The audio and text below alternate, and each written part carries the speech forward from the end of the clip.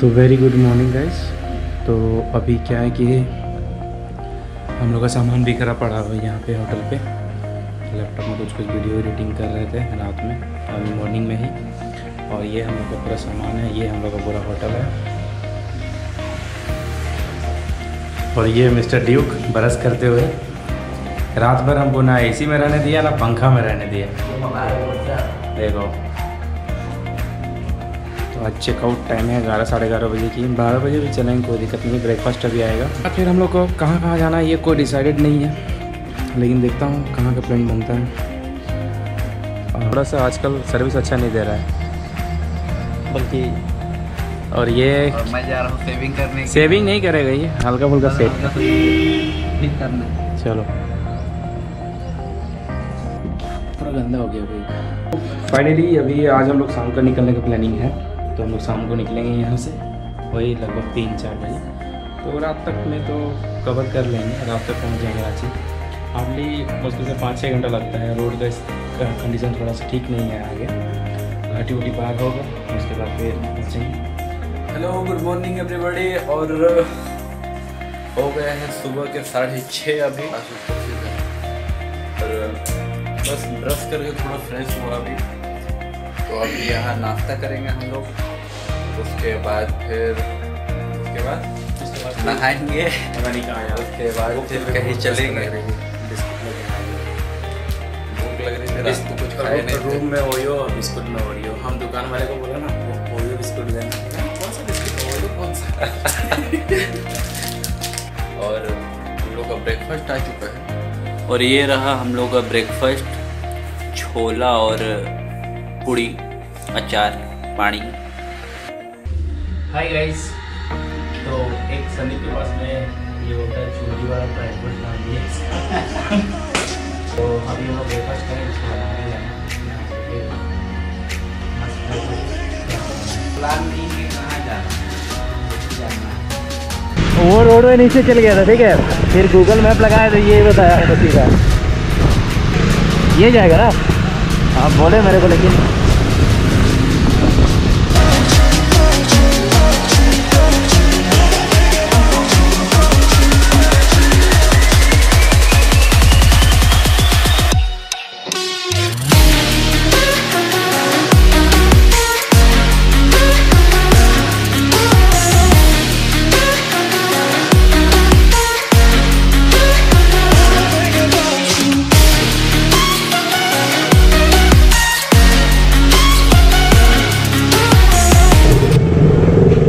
Finally guys Patna साहब मतलब एक बार मैं आ चुका हूँ। और मैं सोच रहा था कि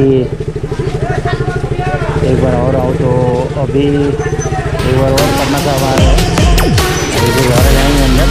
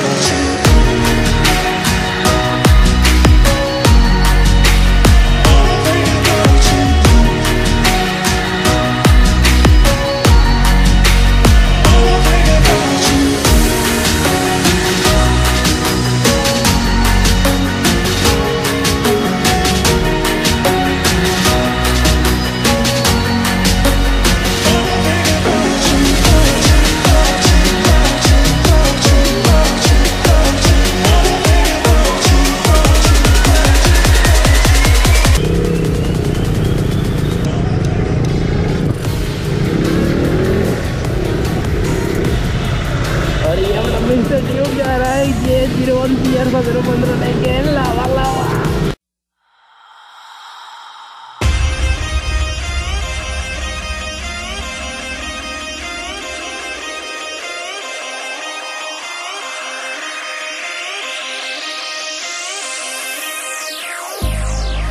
I've been keeping myself so busy, pushing out the misery, trying to find the peace in me.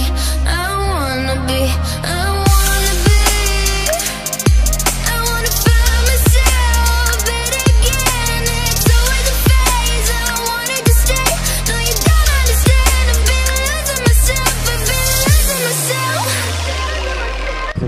उधर से जाना था।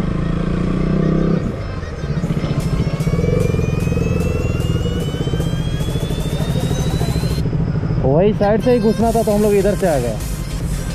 साइड से ही घुसते लेकिन इधर से आ गए बोल रहे हैं।